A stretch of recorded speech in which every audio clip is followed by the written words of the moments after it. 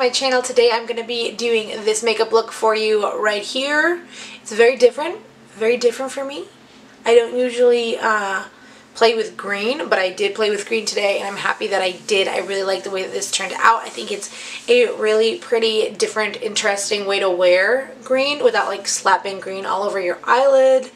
I used a fairly new foundation, just a bunch of stuff. I used a bunch of stuff in this video, a bunch of eyeshadow palettes. I will tell you all that information as the video continues. But if you guys want to see how to get this makeup look, then just keep watching. Okay, so we're going to be working from a few different palettes for this look, but of course you guys can use whatever you have. I have the Morphe and KathleenLights eyeshadow palette that I'm working from. I'm working from the Anastasia Beverly Hills Modern Renaissance palette, and I'm working from some Colourpop single eyeshadows. These are like their brights that I popped into this little Z palette. I'm starting out by taking this yellow shadow by Colourpop, and I'm going to blend this into my crease. I'm going to use a big fluffy brush for this. Next I'm taking this peachy color right here. This is Best Coast Scenario. And I'm using the same brush, which is a BH Cosmetics brush. I'm going to buff this just below it and mixing in a tiny bit with that yellow. So next we're heading into the Modern Renaissance palette, and I'm going to take the shade Burnt Orange, this color right here, and I'm going to be using a Luxie 229 tapered blending brush. It looks like this, and I'm just going to take this burnt orange and I'm going to place this just below those colors that we already put down. Then in the same palette, I'm going to take this orange color down here. This is Realgar. I'm going to use my same Luxie brush, and I'm going to put this even below that other orange color, so we're going to have a gradient effect. Then I'm taking a tiny bit more of Tiki, and I'm going to put this into my upper crease closer to my brow bone. So what you should be working with right now is the deepest, darkest orange here, and then working up to a lighter orange, a peach, and a yellow. Next up, I'm going into the KathleenLights times Morphe palette, and I'm going to take this kind of like super crazy bright green color right here. Now this is the only, or one of the only super bright greens that I own. I have one other one, but it was a little bit too light for this look, so you guys can use any green that you have. I just personally don't own any other bright greens like this because it's not a color that like I've ever worn before in my life. Never. I'm going to use a flat little shader brush, and I'm going to pack this into the empty space on my lid. Next I'm taking this little brush right here. This is a Mikasa E310 brush, and I'm just going to like dab the edges of my green to help it blend with no additional product on this brush. We're just softening the edges a little bit before we go in and add more color. Now I'm taking a Morphe M138 brush, and I'm going to take the color Red Ochre, and I'm just going to make a little sandwich around my green eyeshadow, applying this to the outer corner and the inner corner. Switching back to my Luxie 229 tapered blending brush, I'm going to take a little bit more of that burnt orange color and just blend the edges of this red. Next up, I'm taking Tiki again on my big fluffy BH Cosmetics brush, and I'm gonna brush this right where the yellow goes and on some more of those shades just to kind of help transition and blend everything.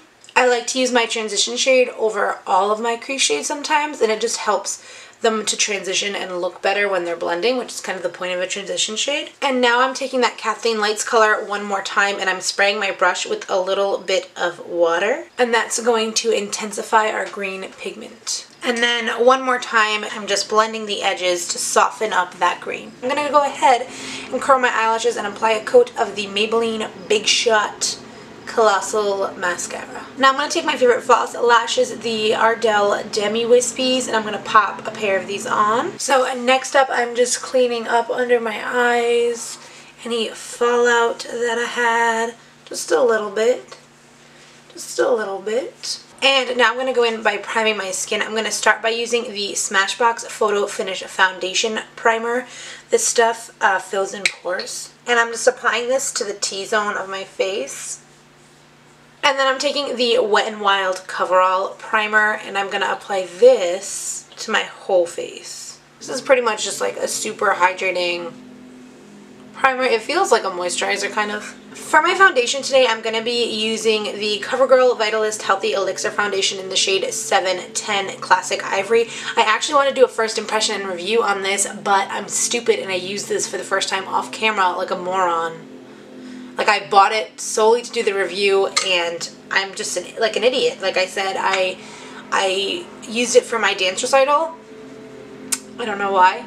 Not positive. And I don't know why somebody would like let their first impression of a foundation be the night of their dance recital where you're going to be dancing and sweating and like, it's craziness, but it lasted all night. So I just pumped it onto the back of my hand, and now I'm going to dab it on my face.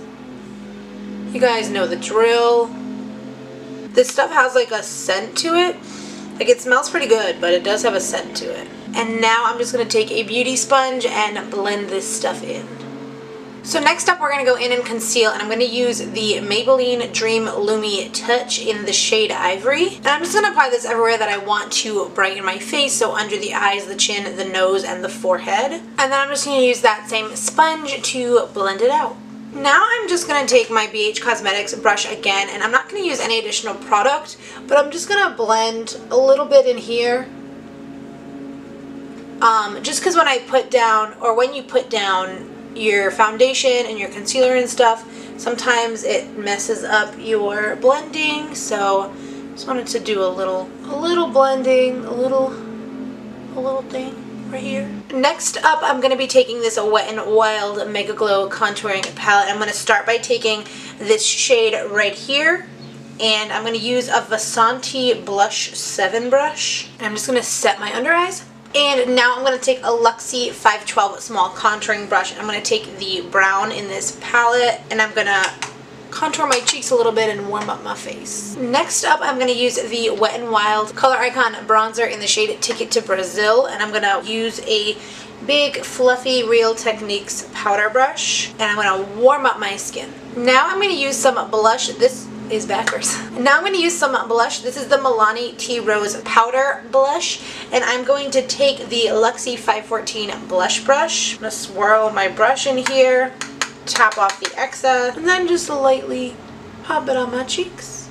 And of course, handy dandy trick, taking my beauty sponge, tap it on top of these colors. Next, we're going to highlight, and I'm going to be using the Mary Lou Manizer by The Balm. I just bought a new one because I dropped mine and broke it.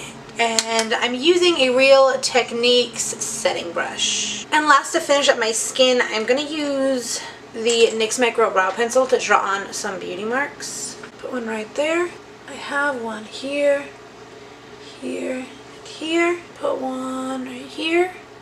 So now we're going to go ahead and do our lower lash line and finish up our eyes. We're going to start by taking this shade right here, Burnt Orange, and I'm using a Real Techniques accent brush. I'm going to run this right down here. Then I'm taking a tiny little bit of red ochre on my Morphe little M138 brush, and I'm adding this to the outer part of the lower lash line. Then I'm using my Mikasa E310 brush, and I'm just going to buff that stuff out without adding any additional product. And then using that same flat brush that I used to apply the green shadow to my eyelid, I'm going to really tap it off and pop it right in the center of my lower lash line. Next up, I'm taking a little bit more of my Big Shot mascara, and I'm applying this to my lower lashes. And lastly, for my lips, I'm going to go in with this MAC lipstick, which is a collaboration between MAC and Laura Lee, and this is called Laura